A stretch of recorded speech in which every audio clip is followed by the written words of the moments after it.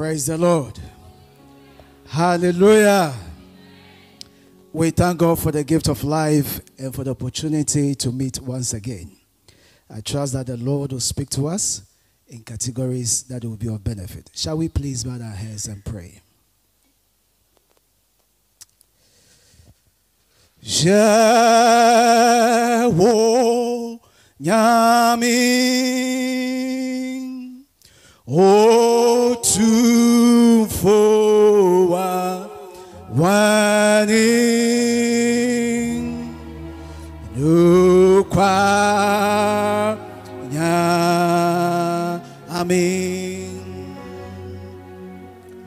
O Otni Ninsa Wamaku Zini Namo Woyata Fu Okayehu Okayehu Apara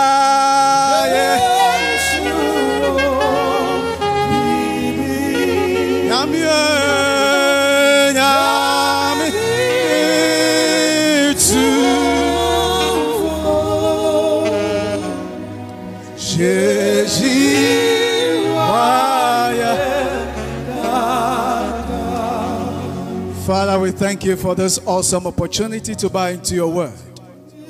We know that the entrance of your word brings light and understanding to the simple.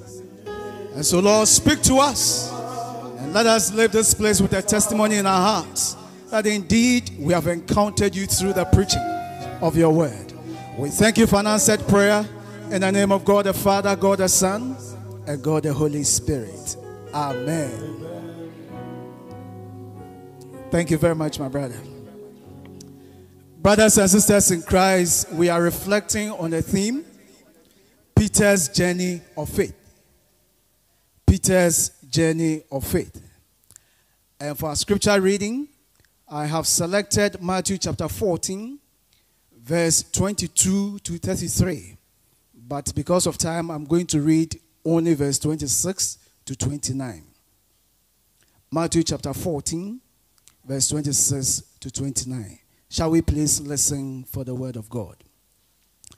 But when the disciples saw him walking on the sea, they were terrified, saying, "It is a ghost." And they cried out for fear. But Jesus immediately said to them, "Take courage, it is I. Don't be afraid." "Lord, if it is you," Peter replied, "tell me to come to you on the water." "Come," Jesus said. This is the word of God. Brothers and sisters, the word faith is associated with words like trust, confidence, and persuasion. And Martin Luther says something profound about faith. He says that faith is a gift from God and a living, bold trust in God's grace, so certain of God's favor that it will risk death 1,000 times trusting in it. In simple terms, faith means active and absolute trust in the sovereignty of God. So any journey of faith ought to be a journey of active and absolute trust in the sovereignty of God. Now, returning to our chosen scripture, Matthew chapter 14. Matthew chapter 14 begins with the story of the brutal murder of John the Baptist. And then it is followed by the feeding of the 5,000. And then Jesus and Peter walking on the water. And then the last bit of that chapter talks about Jesus healing people who came his way. In verses 22 and 23, we learn that Jesus made the disciples to cross to the other side of the Sea of Galilee. And Jesus remained alone. He remained to give himself the opportunity to commune with his Father. Jesus stayed behind to pray. You see, corporate prayer is good. And corporate prayer helps. But we must not forget time alone with God. Because that will enable you develop a deeper relationship with God. And Jesus teaches us this as he stayed behind to pray. So Jesus stayed behind. And then in verse 24, we learn that as the disciples were on the sea, they were buffeted by strong winds and heavy waves. And it is Jesus who asked them to leave. They had journeyed according to the words of Jesus, and yet they faced challenges. And I'm sure Jesus wanted to communicate to them that anytime we are distant from him, challenges will come our way. Anytime we separate ourselves from Jesus, we will be buffeted by the many challenges of life. So they face strong winds and heavy waves. Now, distance from the Lord means ceasing to commune with him. Distance from the Lord means staying away from your Bible. Distance from the Lord means staying away from the fellowship of other believers and attempting to solve life challenges by yourself. Remember what Jesus says to us in John chapter 15, verse 5. He says that I am the vine, you are the branches. He who remains in me and I in him bears much fruit. For apart from me, you can do nothing. So if we decide to take things into our own hands and rely upon our own strength, we will not amount to anything. If we distance ourselves from the Lord Jesus Christ, crisis will befall us. Now in verse 25, the disciples have gone through that experience already. And I'm sure they were hoping for a better tomorrow. Then at dawn, around 3 a.m., they saw somebody walking on the sea. So from one experience of fear to another experience, we are told that they were terrified again. And some said, this must be a ghost. You see, fear has a way of blindfolding all of us. It has a way of taking our sense of rationality and destroying our confidence in God. They became so afraid that they said the figure they are seeing must be a ghost. And in our journey with the Lord, sometimes we are taken over by fear. Sometimes we forget what the Lord has done for us in time past. And in the face of fresh challenges, we allow fear to dictate our choices and the way we even think. Let me share this personal story with you. Between 2009 and 2012, I was serving at Calvary Methodist Church at Abraka. And I think 2010, we were about to leave for what we call FK, Fellowship of the Kingdom, a meeting for all the Methodist ministers in Ghana. When I was getting ready to leave, I had a call from a friend of mine. And he said, Gyasi, and I said, what is wrong with you, my brother? So he told me that he had been sick for some time. He's been to the hospital several times, and they were unable to figure out what was wrong with him. And I said, okay, we'll pray. I'll pray for you, and ask some other brothers to also pray for you. And then he said he was coming from Cape Coast to Accra.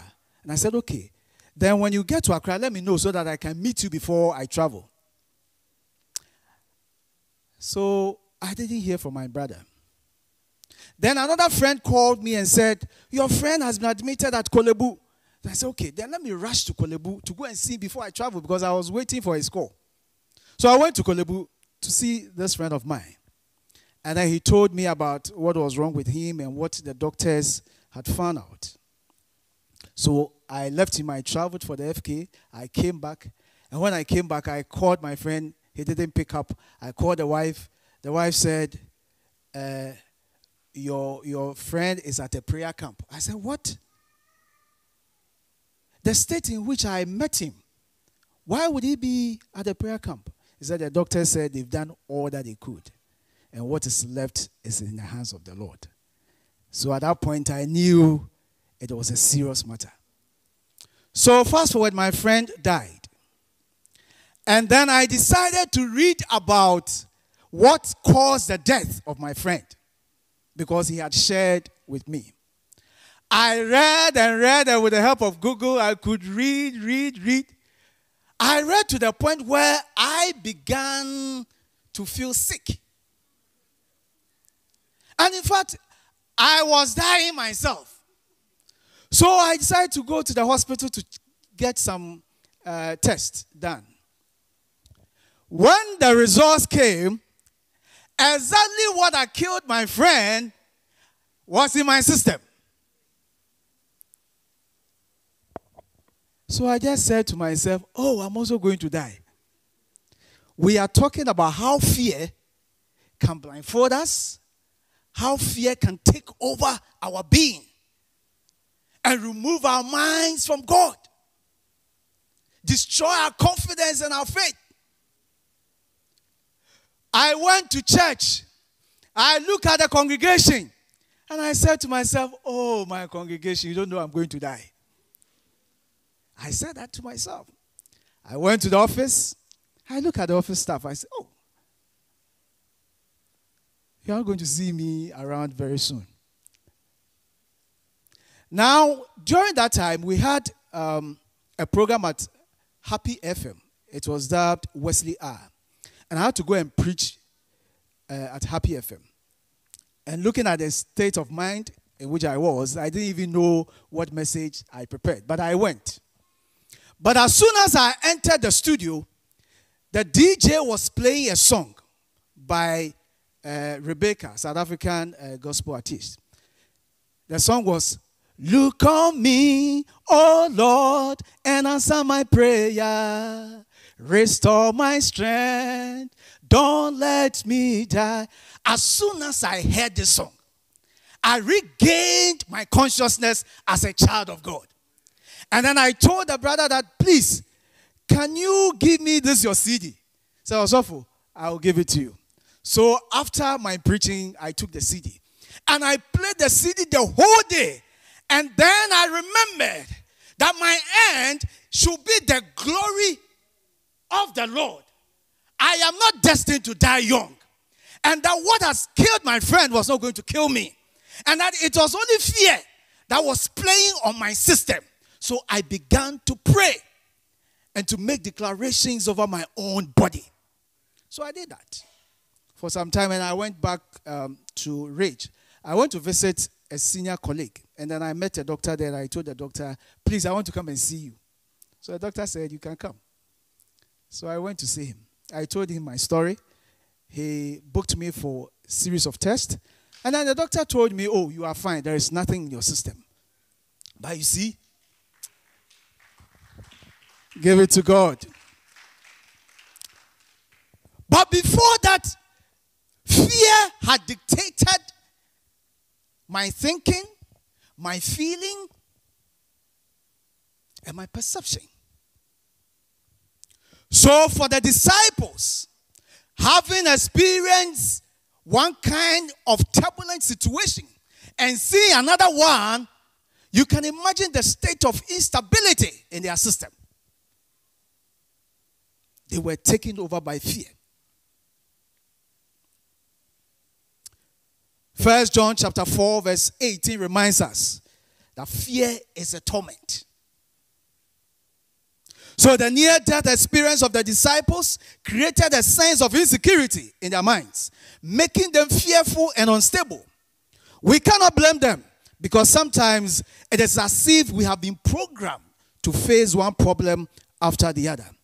But when we are buffeted, when we are challenged by the many problems of life, we should remember that there is a voice that says, do not be afraid. Take courage. It is I. Hallelujah. So in your day of terror, in your day of uncertainty, in your day of adversity, may you hear the voice of Jesus saying to you, take courage. It is I. Do not be afraid. Hallelujah. In verses 28 and 29, we see Peter reacting in faith. After Jesus telling them not to be afraid, he says to him, if it is you, then ask me to join you on the water. And Jesus said, come. For me, that was Peter reacting in faith. And Jesus inviting him to experience faith.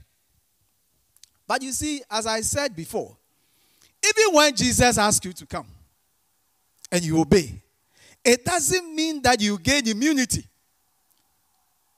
from the winds and from the waves. So Jesus told Peter, come. And Peter started walking on the water.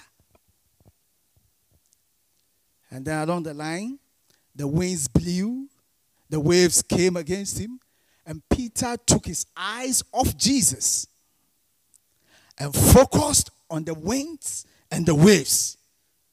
And he began to sink. When his attention shifted from Jesus, who is the author and finisher of our faith, to the winds, to the waves, we learn that he began to sink. And I'm sure that is condensed. If we lift our eyes off Jesus, if we take our attention from Jesus, who is the desmos of life, the one who holds all things together, and begin to focus on the things around us, we will also sink. So Peter began to sink. And then Peter shouted, Lord, save me. And the Lord saved him. Hallelujah.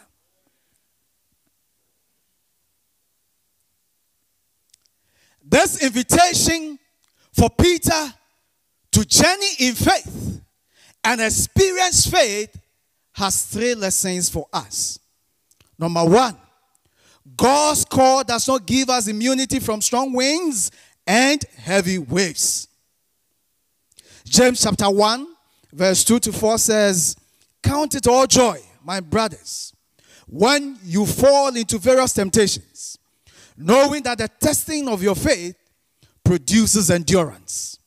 Let endurance have its perfect work, that you may be perfect and complete, lacking in nothing. And so let us bear in mind that we are children of God.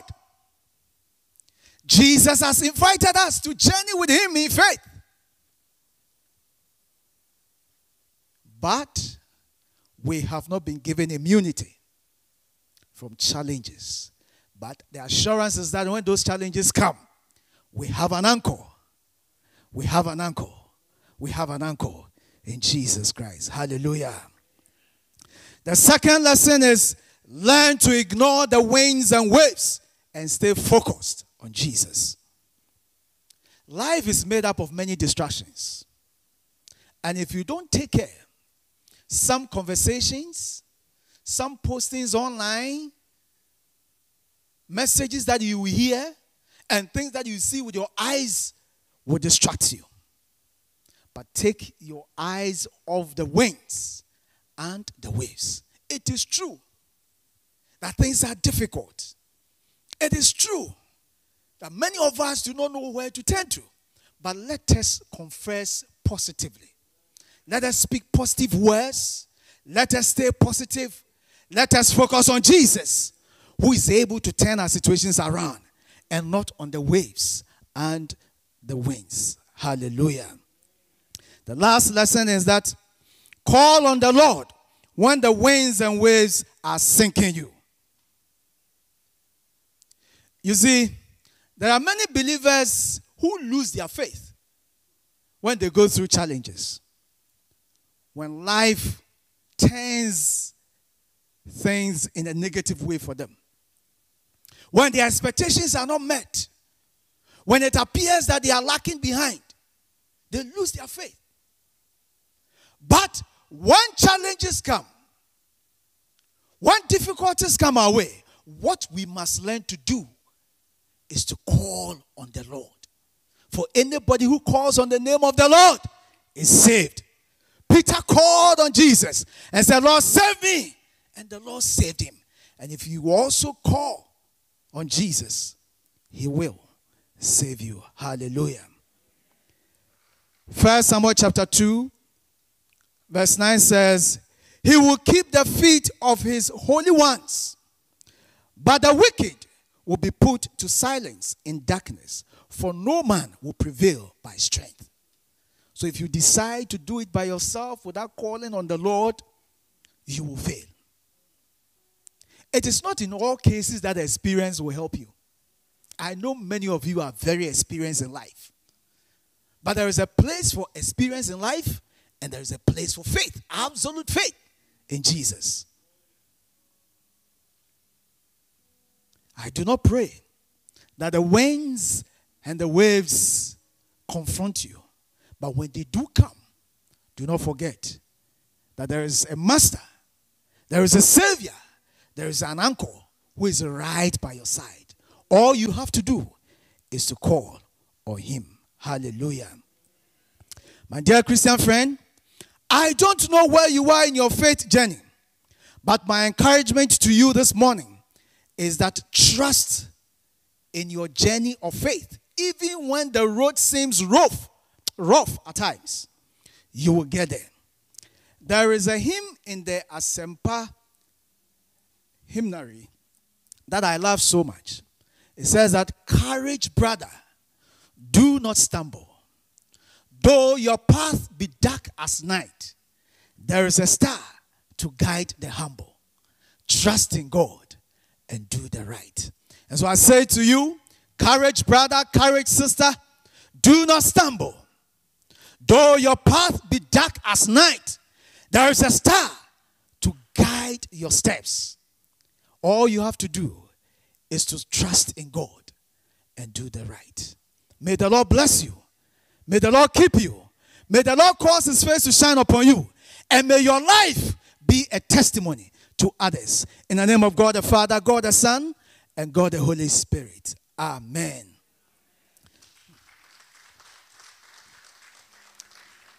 Shall we please bow our heads and pray? I don't know what you heard, and I don't know what the Lord has said to you. I came to present what the Lord said I should present to you. Just speak to God about what you heard. And if you have to ask him for divine strength to stand when the winds are blowing, when the waves are coming against you, ask him.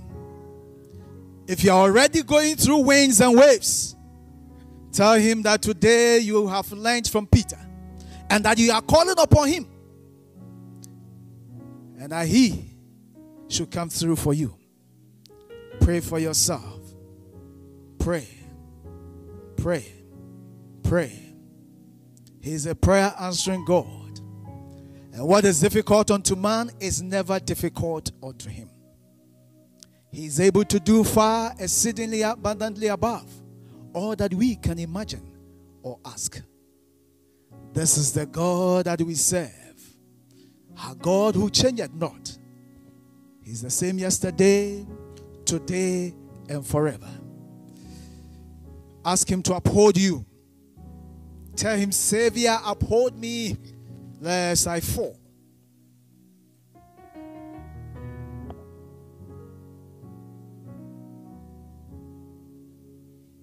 If you know anybody who is facing some turbulence in his or her life, commend that person into the hands of the Lord.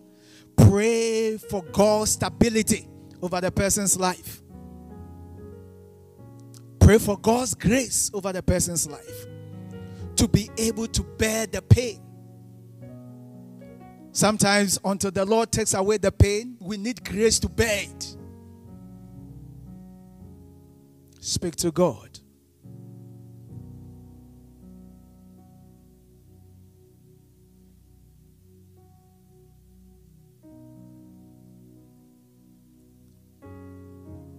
Shall we prepare to bring our prayer to a close? And so, our Lord and Master Jesus, we thank you for what you've given us this day. We ask that this word will continue to dwell in our hearts and that we will walk in faith and not in fear. This I ask through Jesus Christ our Lord and our Redeemer. Amen.